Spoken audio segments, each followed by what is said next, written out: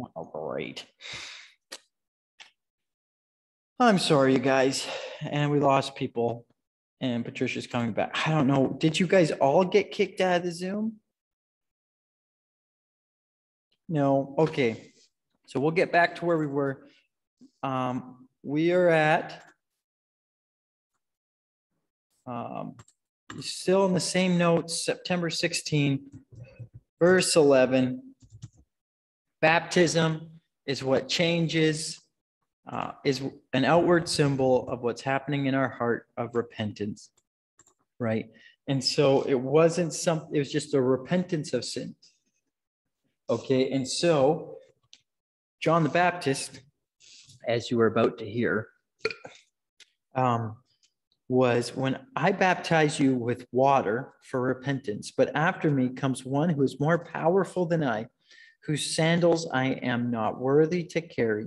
He will baptize you with the Holy Spirit and fire. His winnowing fork is in his hands, and he will clear. So he's coming to sift. He's coming to separate those who are in, those who are out, those who follow the Lord and repent, and those who don't. And so with that, right, we go to the next thing.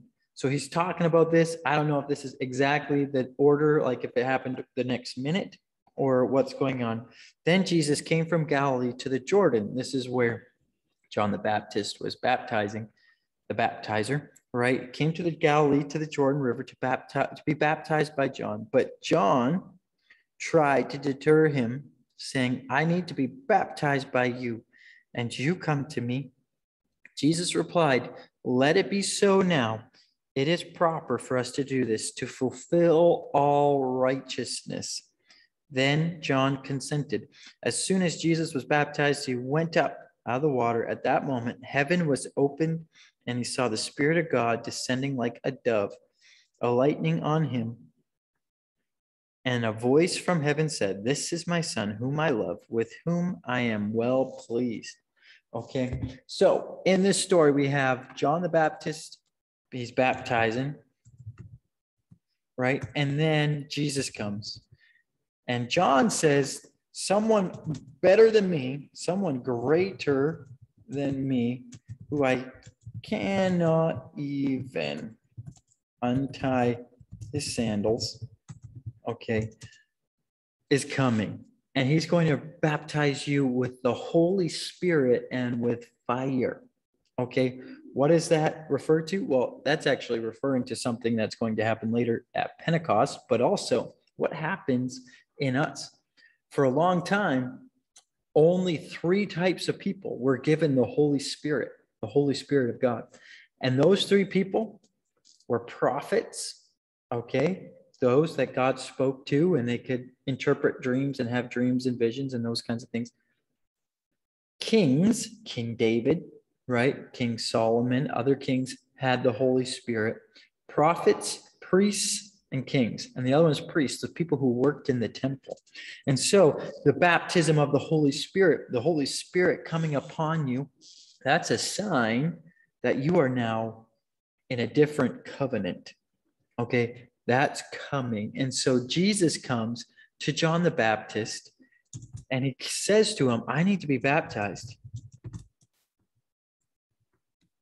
But John's like, oh, no, you don't. I need to be baptized by you, because he sees that this is the guy who's greater than me. I can't even tie his shoes. I can't even carry his sandals, right? I'm not worthy of that in who I am as a sinner. And this is John the Baptist, right? And so, but Jesus tells him, this needs to be done to fulfill all righteousness.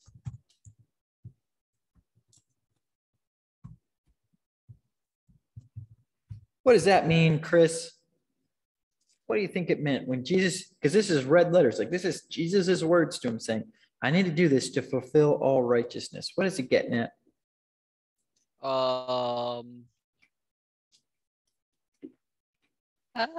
not too sure, actually. What is Matthew all about as he's writing?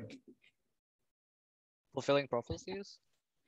He's always about evidence, right? Fulfilling this, he had to be the righteous one. Okay, the righteous one would come and set God's people free.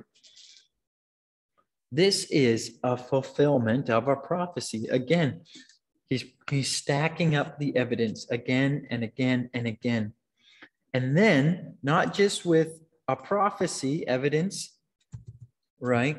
But then more evidence of someone being sent by God is something supernatural, right?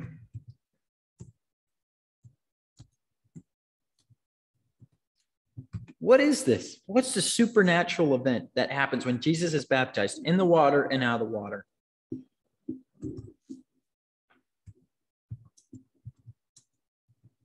They see. What's going on? What happened? God, He said it right there.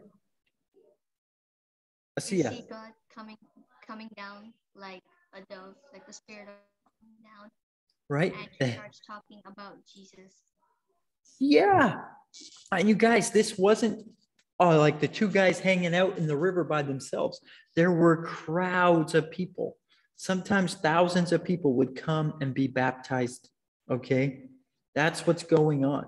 So this isn't just something that John would be, or that Matthew would be like, oh, and this happened when they were the two of them in a little cove on the river and no one else saw. This is public knowledge. This is like you watching a news conference, right? Or something like that right now. Like they heard the voice of God. The heavens opened up. A dove ascended. Glory shone from heaven on this guy. He says, this is my son. A declaration.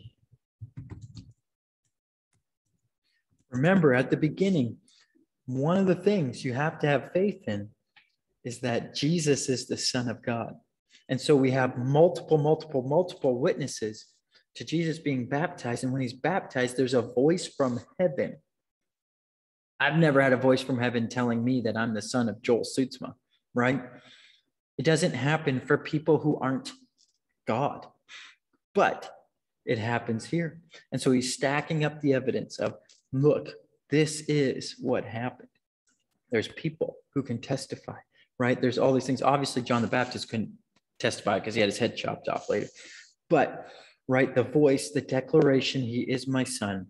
And so providing these people with evidence for believing that this guy can be the Messiah. Because after this, he's going to start his ministry, right? He kickstarts his ministry, right? This is what gets him going. And before he goes and starts healing the sick and preaching and going to the temple and all those things, he goes into the wilderness for 40 days. Okay? 40 days in the wilderness. We're going to talk about this next time. Okay? But for right now, we are going to do chapter 4 next chance we get. What I need from you guys, okay, is obviously you need these notes in there. And I'm sorry the other recording got lost, but it was mostly just for review.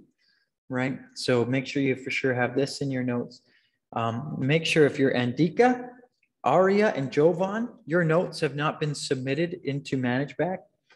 Andika, if you don't submit your notes, you get a 0. It's way easier for me to see that you didn't submit and give you a 0 than it is for me to go through it and make sure you got a 7. So get that to me. Your grade needs it. It's very simple. Come to class, take notes, and submit them. The rest of this class, okay, is for you guys who have not finished your reading. Finish your readings of chapter 10, 11, and 12. Write the summaries and those things. Get those ready for your next note submission.